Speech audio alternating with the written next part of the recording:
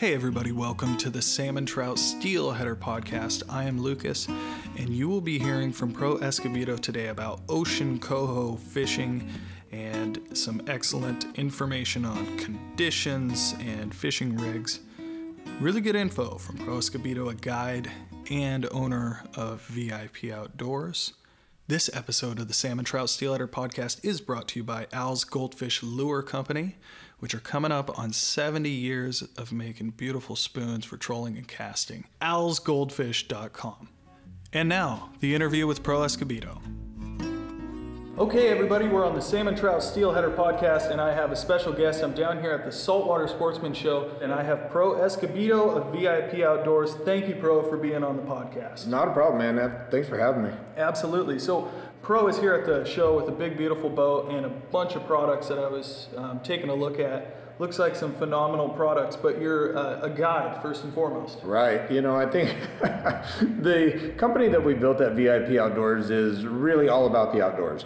And it did start with the guiding. We have our own line of custom salmon tackle that has become very popular over the last few years. And then we also have some different facets within the company, whether it be hunting, whether it be our instructional cooking videos, our game processing videos, things like that. So it's really a full outdoor company, but we do have an emphasis on fishing here in the Northwest because that's what I do for a living.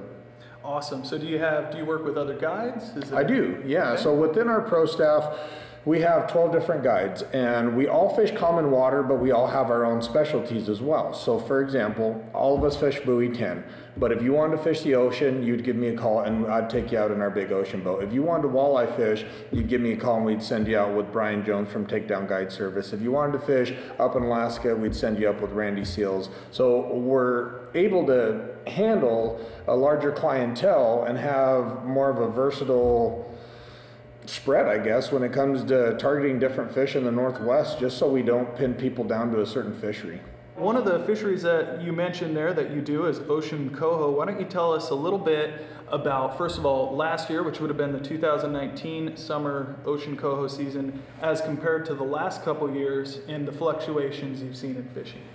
You know, you're going to see some variations. So again, within our pro staff, we fish everywhere from Winchester all the way up to the Astoria, break, if you will.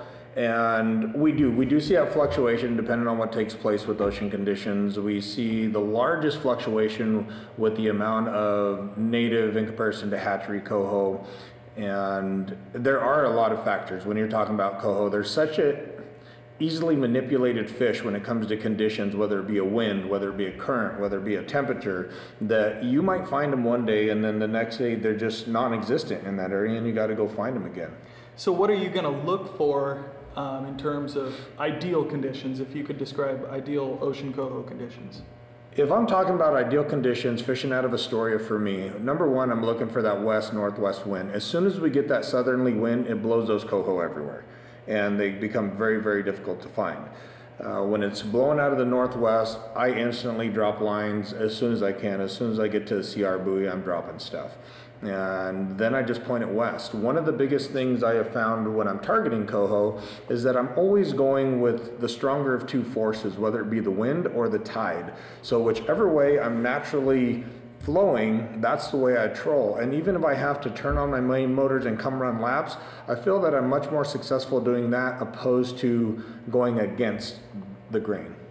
And would you say that's just due to how your lures and baits are presenting, or do you think the fish are following that as well? Well, I think it's more of a presentation thing. We got to remember with fish, they always point into pressure. So when you have a fish that's pointing into the current and you're going down current on them, whether it be a tide influence, the wind influence, because I think that wind influence on the top surface of the water is something that's very commonly overlooked. So when you have that wind blowing out of the northwest or maybe the north and it's blowing south, sometimes that's going to be your strongest force on that surface current. So when you start riding that, you're going to find that the fish are pointing into that. Therefore, you're dragging your gear into more sets of fish, which is an ideal situation. Where do you usually find ocean coho in relation to depth?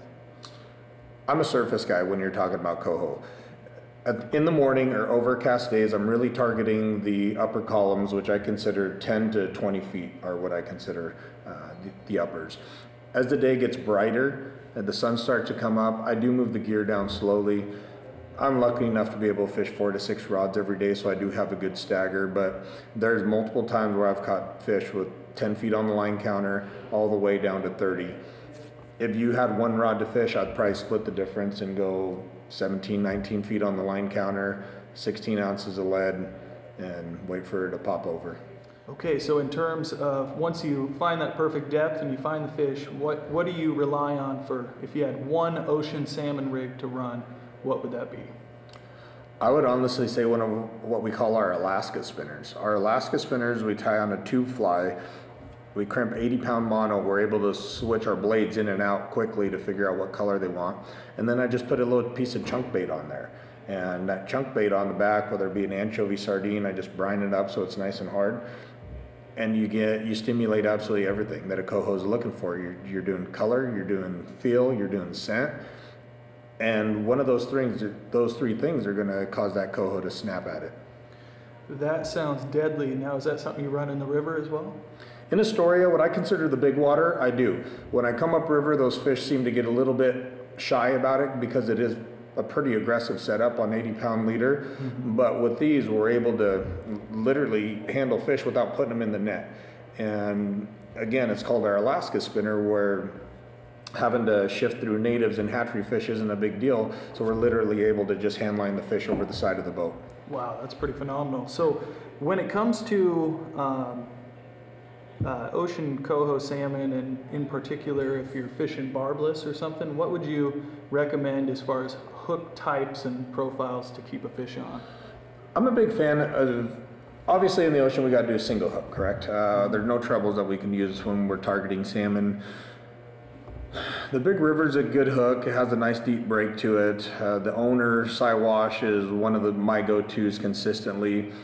Sometimes I think people maybe underhook, and when I say underhook, undersize the size of hook we use in the ocean. When you think about a coho, a lot of people talk about 2 or 3/0.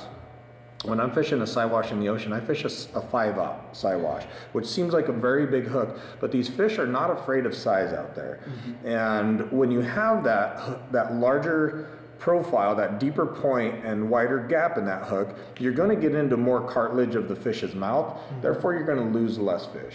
I did notice looking at, I believe, was it a 3.0 spinner that had a rather large hook on it? Mm-hmm. And I wouldn't normally think that size of hook for that spinner, but as soon as I saw it, I just went, okay, that makes sense. Yeah. That large hook hanging back there, it's going to get that fish. Right, right. And those are usually surrounded by one of the squids or hoochies that we use in that profile of a spinner. And so as far as those fish being line shy, they're not shy. They're feeding out there. They're an aggressive fish. We've all seen it where a group of them come up with one that you have and they're pecking at different things on the line. They are not a shy fish. So getting that right hook, that hook that maybe you think is too big, is actually the right size.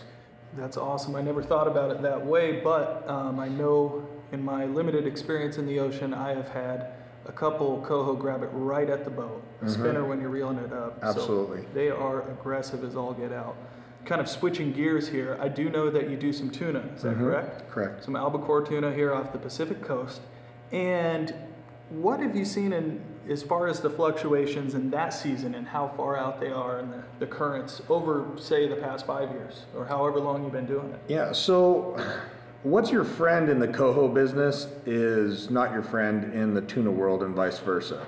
So we're talking about those southerly winds messing up the coho bite, but what that does is that brings warm water from the south that encourages tuna to come in closer to our shore, number one, but also pushes them further north. So there's some years, like last year was a phenomenal tuna year, and we had a large period of southerly winds that was pushing that warm ocean temperature north. The year before that, we didn't have those winds. So the tuna fishing was tough out of Astoria, Ilwaco. You go down to Charleston and it's a different scenario. So I usually start my tuna season down at the end of June, first 2 weeks of July in the Charleston fishery. And then when I come home up to Astoria here, I'm able to focus on salmon from August 1st. Now that can be frustrating because I know people were going out and catching tuna like crazy on August 1st, 2nd, and 3rd when we were salmon fishing. It just, when you're guiding, you have to commit to one thing, and that's what you do.